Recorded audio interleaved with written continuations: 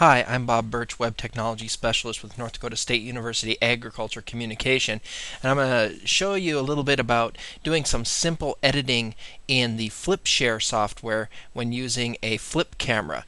This is part of our Pocket Video project, and for the project we're using Flip Ultra HD video cameras, and I've shot some video of a flash flood that we had recently in West Fargo, North Dakota, and I've shot it with my Flip Ultra HD, and then I've taken the files from the camcorder. Here are all the files that were on the camcorder, and I've taken them and saved them to my computer, creating a little folder here called Flash Flood, June 17th, 2010. So as I click on that and take a look at the items inside of that folder, you'll see I've got 9 videos here, and I could take any of these videos at this point and go ahead and share it, email it to someone, add it to a Flip channel, upload it to YouTube. But I want to do a little bit of editing and get some clips together that I can then use to create a movie in FlipShare, and I'll be doing that in the next tutorial. But let's just talk about how to edit at this point. So here is one of the clips that I shot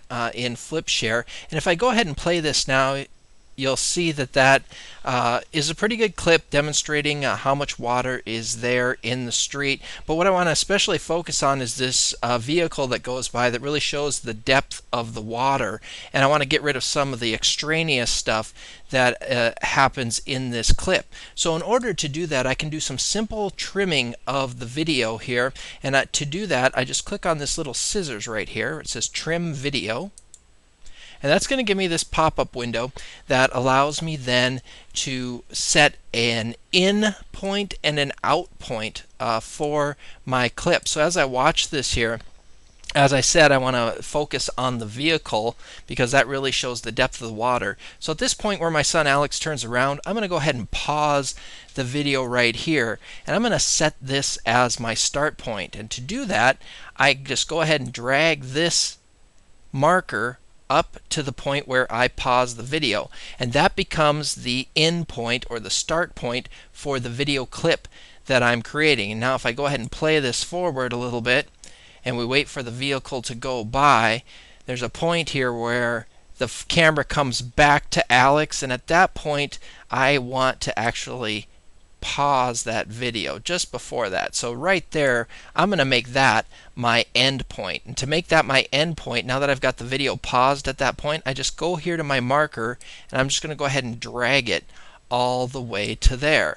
And so at this point I can now save this video. Now be careful here, because if I click save at this point, what that will actually do is overwrite my original clip. Instead of that being a 37-second clip, you can see the full time right here, it will become basically a 6-second clip because I've cut off much of the start and the end. I just have 6 seconds here that I'm going to use. So instead of clicking save, what I'm going to do is I'm going to click save as, and that way I can save this trimmed video as a new file. And I'm going to go, let's see, red SUV in water, and we'll just do part 1 here. Okay, and that's a new name for my 6-second video, and I can choose to put it in a different folder, but I'm going to go ahead and put it right in that same folder, and then click save. So it'll take a second for that to save, just a second is all it takes. And now at this point I could go ahead and close this, and you'll see that inside this now, instead of just having 9 clips, I've got 10 clips inside this flash flood folder. Here's my original clip, the 37-second clip. Here is my 7-second clip. And because I saved the original, I can come in here and do this again and create yet another clip from this.